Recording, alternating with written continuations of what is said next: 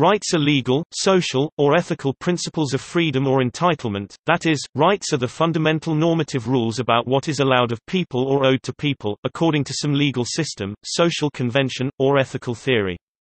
Rights are of essential importance in such disciplines as law and ethics, especially theories of justice and deontology. Rights are often considered fundamental to civilization, for they are regarded as established pillars of society and culture, and the history of social conflicts can be found in the history of each right and its development. According to the Stanford Encyclopedia of Philosophy, rights structure the form of governments, the content of laws, and the shape of morality as it is currently perceived.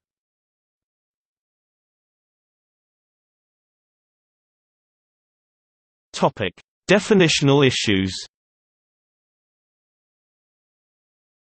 There is considerable disagreement about what is meant precisely by the term rights. It has been used by different groups and thinkers for different purposes, with different and sometimes opposing definitions, and the precise definition of this principle, beyond having something to do with normative rules of some sort or another, is controversial.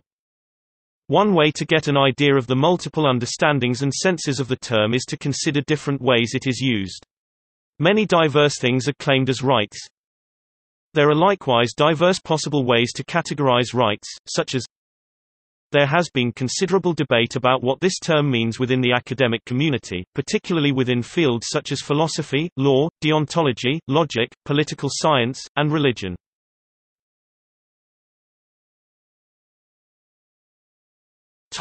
Natural versus legal.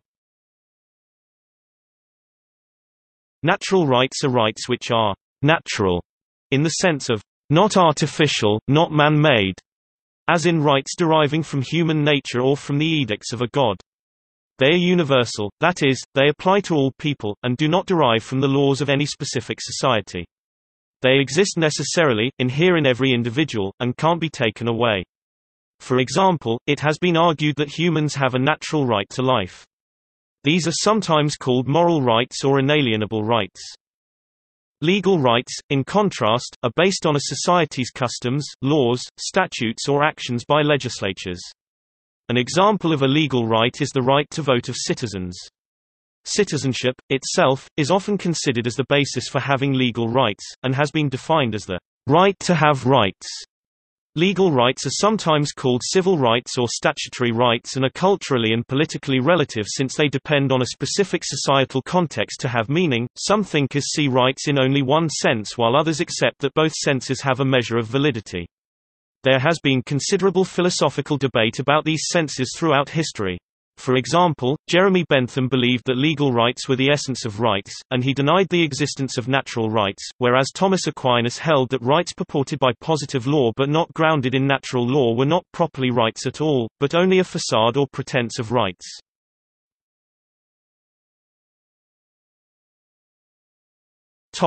Claim versus liberty.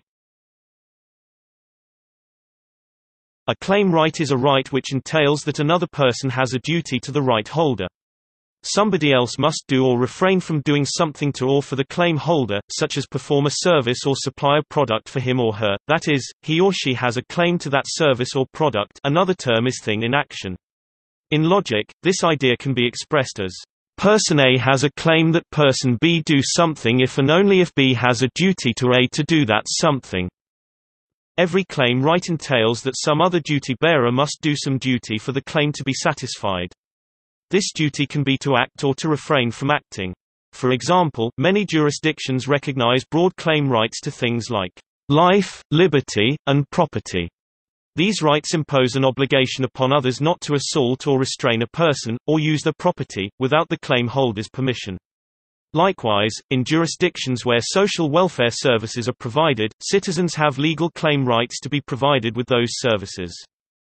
A liberty right or privilege, in contrast, is simply a freedom or permission for the right holder to do something, and there are no obligations on other parties to do or not do anything. This can be expressed in logic as, person A has a privilege to do something if and only if A has no duty not to do that something. For example, if a person has a legal liberty right to free speech, that merely means that it is not legally forbidden for them to speak freely. It does not mean that anyone has to help enable their speech, or to listen to their speech, or even, per se, refrain from stopping them from speaking, though other rights, such as the claim right to be free from assault, may severely limit what others can do to stop them. Liberty rights and claim rights are the inverse of one another. A person has a liberty right permitting him to do something only if there is no other person who has a claim right forbidding him from doing so. Likewise, if a person has a claim right against someone else, then that other person's liberty is limited. For example, a person has a liberty right to walk down a sidewalk and can decide freely whether or not to do so, since there is no obligation either to do so or to refrain from doing so. But pedestrians may have an obligation not to walk on certain lands, such as other people's private property, to which those other people have a claim right.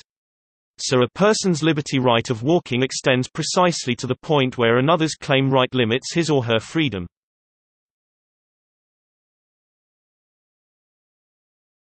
Topic: Positive versus negative. In one sense, a right is a permission to do something or an entitlement to a specific service or treatment from others, and these rights have been called positive rights. However, in another sense, rights may allow or require inaction, and these are called negative rights. They permit or require doing nothing. For example, in some countries, e.g. the United States, citizens have the positive right to vote and they have the negative right to not vote. People can choose not to vote in a given election without punishment. In other countries, e.g. Australia, however, citizens have a positive right to vote but they don't have a negative right to not vote, since voting is compulsory.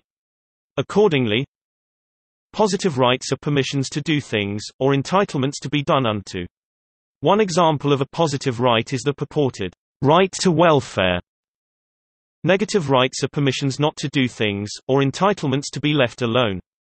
Often the distinction is invoked by libertarians who think of a negative right as an entitlement to non-interference, such as a right against being assaulted. Though similarly named, positive and negative rights should not be confused with active rights, which encompass privileges and powers, and passive rights, which encompass claims and immunities.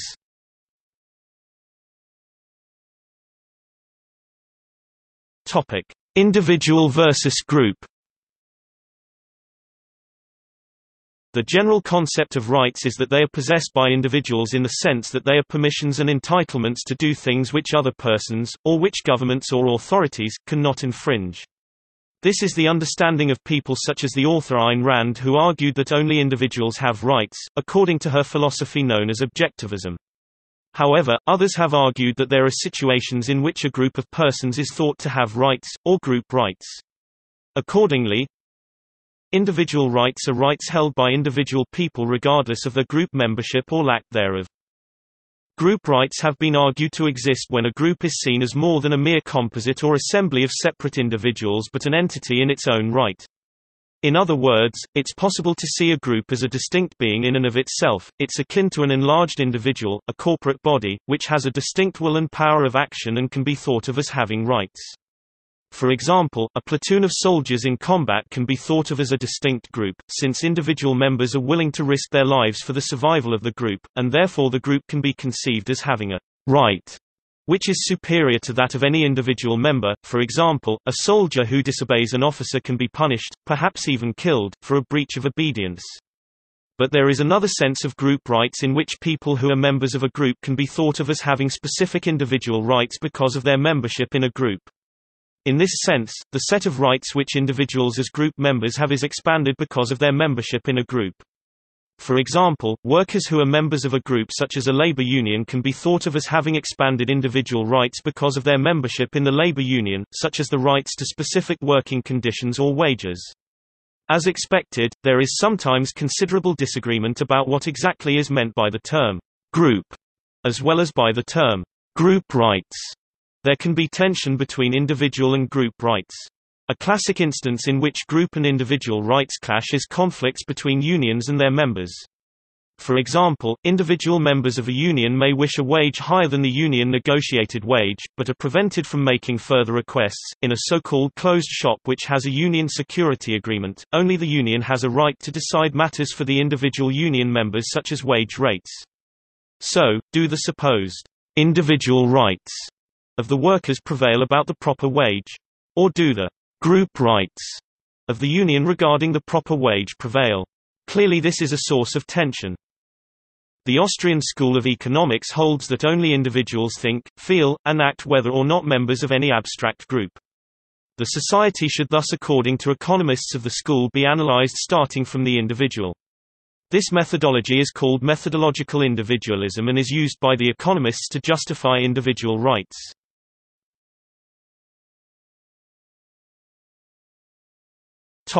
Other senses. Other distinctions between rights draw more on historical association or family resemblance than on precise philosophical distinctions. These include the distinction between civil and political rights and economic, social and cultural rights, between which the articles of the Universal Declaration of Human Rights are often divided. Another conception of rights groups them into three generations. These distinctions have much overlap with that between negative and positive rights, as well as between individual rights and group rights, but these groupings are not entirely coextensive.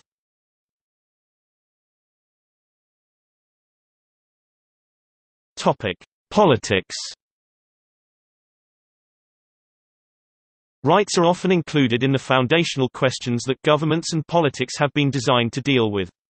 Often the development of these socio-political institutions have formed a dialectical relationship with rights. Rights about particular issues, or the rights of particular groups, are often areas of special concern. Often these concerns arise when rights come into conflict with other legal or moral issues, sometimes even other rights. Issues of concern have historically included labor rights, LGBT rights, reproductive rights, disability rights, patient rights and prisoners' rights. With increasing monitoring and the information society, information rights, such as the right to privacy, are becoming more important. Some examples of groups whose rights are of particular concern include animals, and amongst humans, groups such as children and youth, parents, both mothers and fathers, and men and women. Accordingly, politics plays an important role in developing or recognizing the above rights, and the discussion about which behaviors are included as rights is an ongoing political topic of importance. The concept of rights varies with political orientation. Positive rights such as a right to medical care are emphasized more often by left-leaning thinkers, while right-leaning thinkers place more emphasis on negative rights such as the right to a fair trial. Further, the term equality, which is often bound up with the meaning of rights, often depends on one's political orientation. Conservatives and libertarians and advocates of free markets often identify equality with equality of opportunity, and want equal and fair rules in the process of making things, while agreeing that sometimes these fair rules lead to unequal outcomes. In contrast, socialists often identify equality with equality of outcome and see fairness when people have equal amounts of goods and services, and therefore think that people have a right to equal portions of necessities such as health care or economic assistance or housing.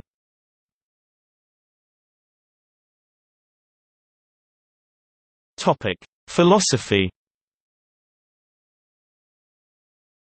In philosophy, metaethics is the branch of ethics that seeks to understand the nature of ethical properties, statements, attitudes, and judgments.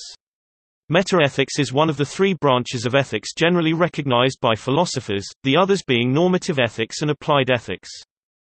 While normative ethics addresses such questions as, "What should one do?" thus endorsing some ethical evaluations and rejecting others, metaethics addresses questions such as, "What is goodness?" and "How can we tell what is good from what is bad?" seeking to understand the nature of ethical properties and evaluations. Rights ethics is an answer to the metaethical question of what normative ethics is concerned with. Metaethics also includes a group of questions about how ethics comes to be known, true, etc., which is not directly addressed by rights ethics. Rights ethics holds that normative ethics is concerned with rights. Alternative metaethical theories are that ethics is concerned with one of the following: duties, deontology; value, axiology; virtue, virtue ethics; consequences, consequentialism, e.g. utilitarianism. Rights ethics has had considerable influence on political and social thinking.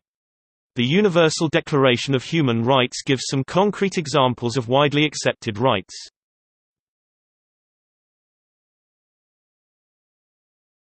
Topic: Criticism. Some philosophers have criticized rights as ontologically dubious entities. For instance, although in favor of the extension of individual legal rights, the utilitarian philosopher Jeremy Bentham opposed the idea of natural law and natural rights, calling them nonsense upon stilts. Further, one can question the ability of rights to actually bring about justice for all.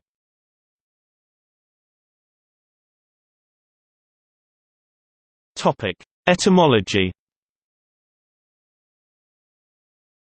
The modern English word right derives from Old English riht or rate, in turn from Proto-Germanic *reikitas meaning right or direct, and ultimately from Proto-Indo-European *reg to meaning having moved in a straight line, in turn from *o reg meaning to straighten or direct.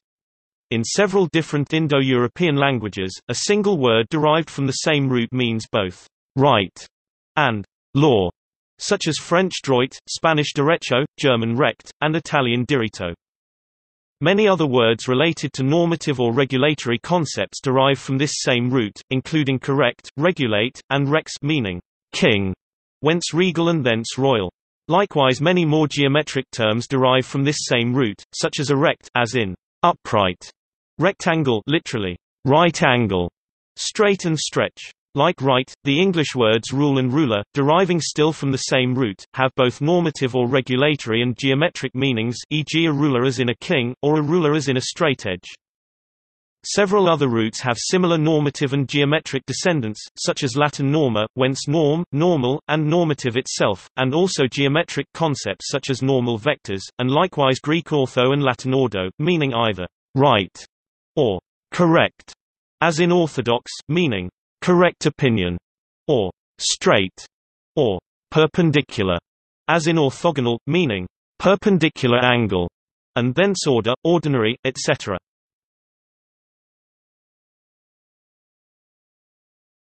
Topic: History. The specific enumeration of rights has differed greatly in different periods of history.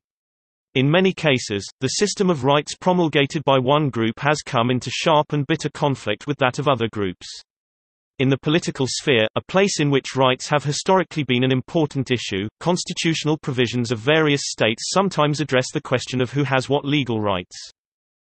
Historically, many notions of rights were authoritarian and hierarchical, with different people granted different rights, and some having more rights than others.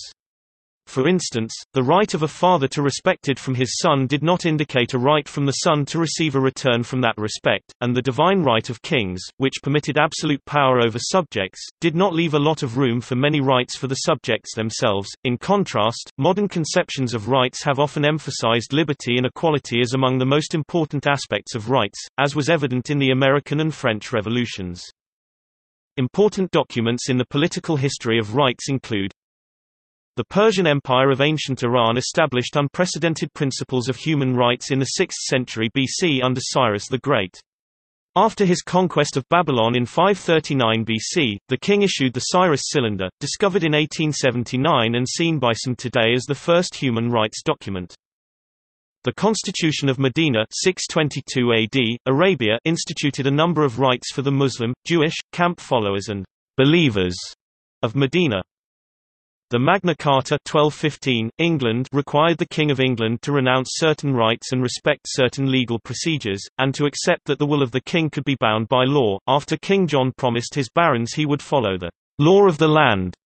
While Magna Carta was originally a set of rules that the king had to follow, and mainly protected the property of aristocratic landowners, today the Magna Carta is seen as the basis of certain rights for ordinary people, such as the right of due process. The Declaration of Arbroath 1320, Scotland established the right of the people to choose a head of state, see popular sovereignty. The Henrician Articles 1573, Poland-Lithuania or King Henry's Articles were a permanent contract that stated the fundamental principles of governance and constitutional law in the Polish-Lithuanian Commonwealth, including the rights of the nobility to elect the king, to meet in parliament whose approval was required to levy taxes and declare war or peace, to religious liberty and the right to rebel in case the king transgressed against the laws of the republic or the rights of the nobility. The Bill of Rights 1689, England, declared that Englishmen, as embodied by Parliament, possess certain civil and political rights. The Claim of Right 1689, Scotland, was similar but distinct. The Virginia Declaration of Rights 1776 by George Mason declared the inherent natural rights and separation of powers.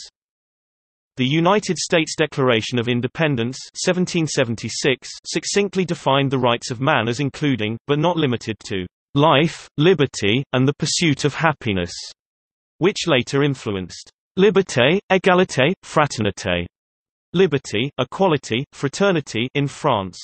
The phrase can also be found in Chapter 3, Article 13 of the 1947 Constitution of Japan, and in President Ho Chi Minh's 1945 Declaration of Independence of the Democratic Republic of Vietnam.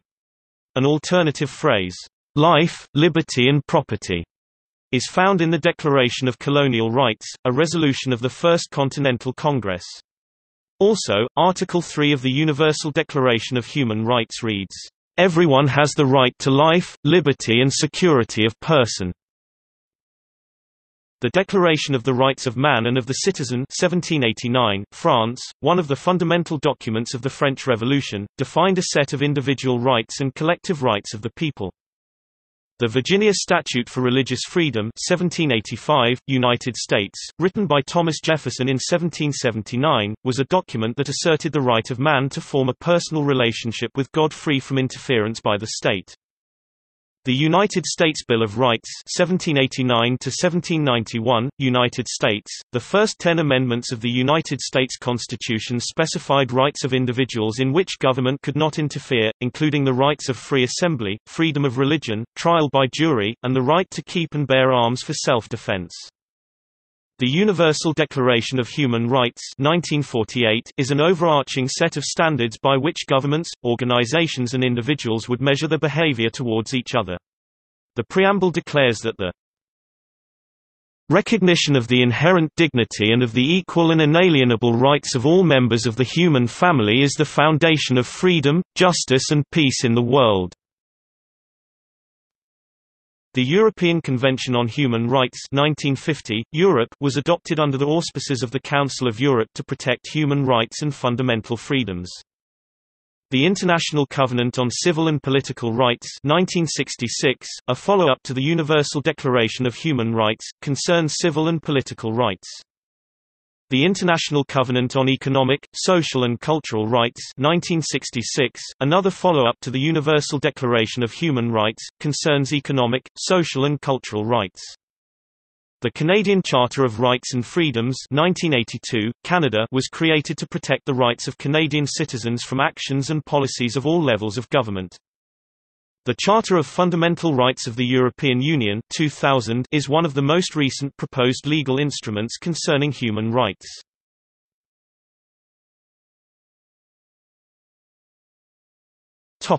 See also: